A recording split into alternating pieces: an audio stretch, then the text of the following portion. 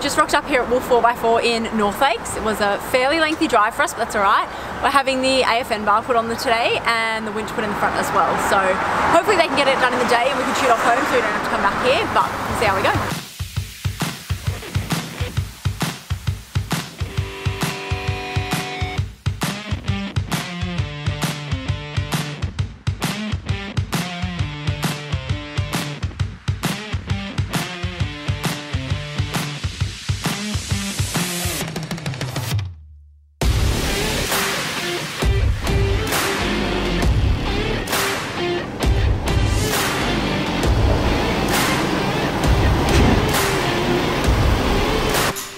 Now that we've got the car back with the bull bar mounted, we are going to fit these Lightforce Genesis lights to it.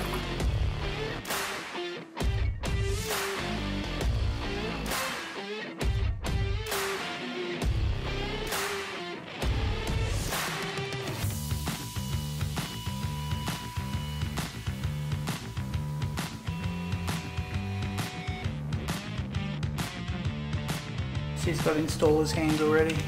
They're all cut. Yeah, I was going to say, do you have baby wipes? I'm getting blood on them. I think that's alright.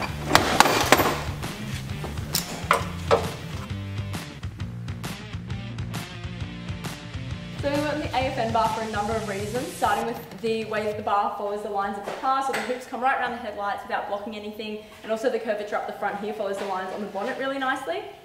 We have dual aerial positions, which is great, we can put it on either side. We have a fog light and indicator in the same light and daytime running lights here in the bar, and we've also got multiple mounting points for spotties on the front.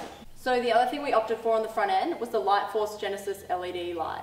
So these lights offer over 1,000 meters at 1 lux. They're made in Australia, and the kit comes with everything that you need to have them mounted in a few minutes.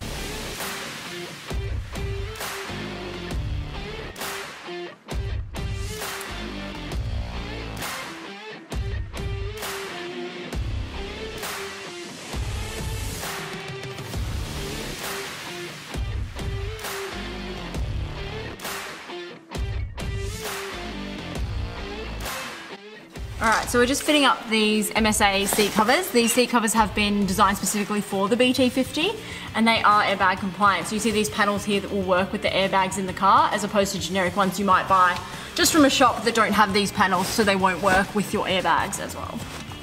We also have lumbar support.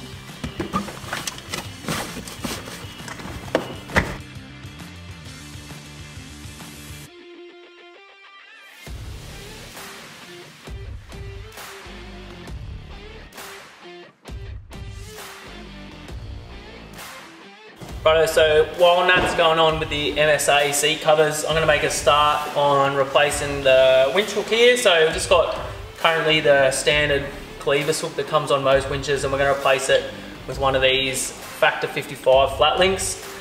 So what I like about these is it's a fully closed system, so it's not like this where you have potential working parts that can fail when you're winching and off-road and stuff like that. This is fully closed, there's no working parts on it whatsoever. It's a lot lighter, it's made of aluminium, I think it is, or billet steel, I don't know, look it up, that'll tell you.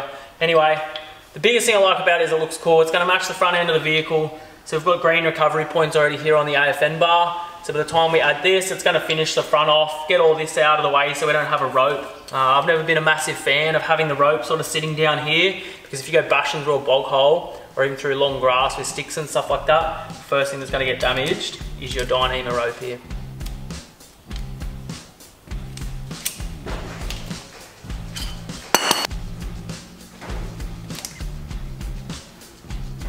So you see with this rope, because it's designed for the clevis hook, that it's already got your fitting in it. Now, normally what I would do is I've actually got a swaging kit, so we could like remove this and then splice the rope actually around this piece here, and then it's just a nice tight fit, and it just means there's that little bit sort of less movement and everything that's going to occur. However, just for now I'm just going to stick it in, and then later on we'll revisit that and we'll get it fitted up properly.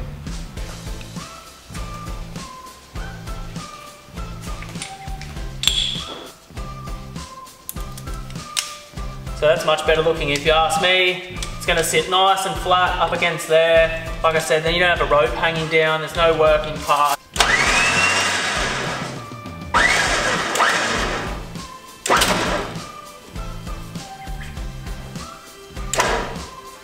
Happy days, much better.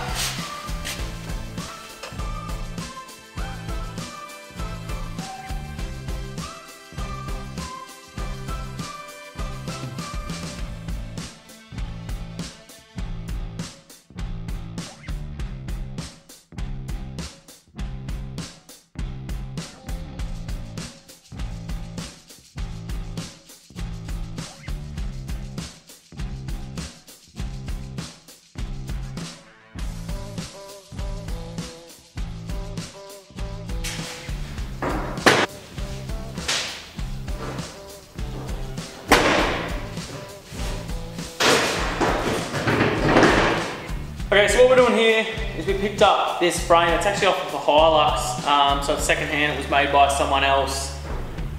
Like most people, we don't have an unlimited budget, so we're going to use something like this, and then we're going to put the old Pioneer roof rack off the Patrol on top of this, which will then allow us to mount solar panels, work lights, all that sort of good stuff. Got a spare tyre carrier on the back, 2 jerry can holders as well.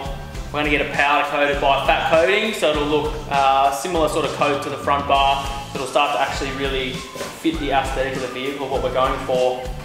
It will be a temporary solution. Long term, we'll put a full canopy, custom tray and everything on.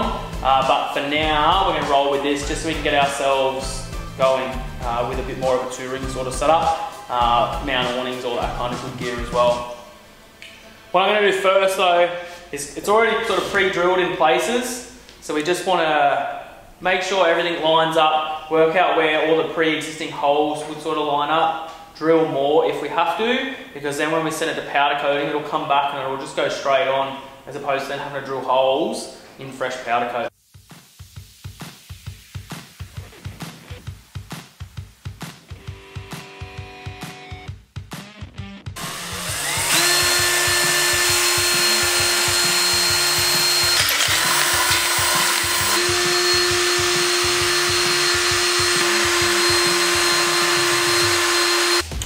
Well, we're finally starting to make some progress on this BT50 build. We've done the bull bar, winches on, we've got the Lightforce, spotties on, MSA mirrors, MSA seat covers. Other things that we've also done, we've done an EDS. We've also installed a throttle controller. However, we haven't found it that useful yet, so for the most part it has been turned off. Other things we've done, we've installed an X-bar tow bar. There was one part incorrect in the kit, so we're waiting on another one from Heyman Reese.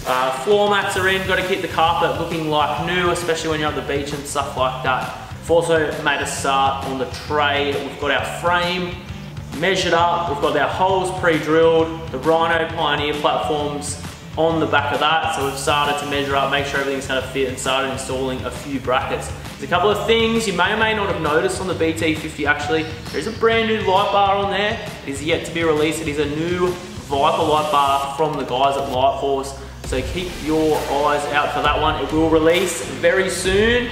Make sure you're paying attention to social media so you know when that drops.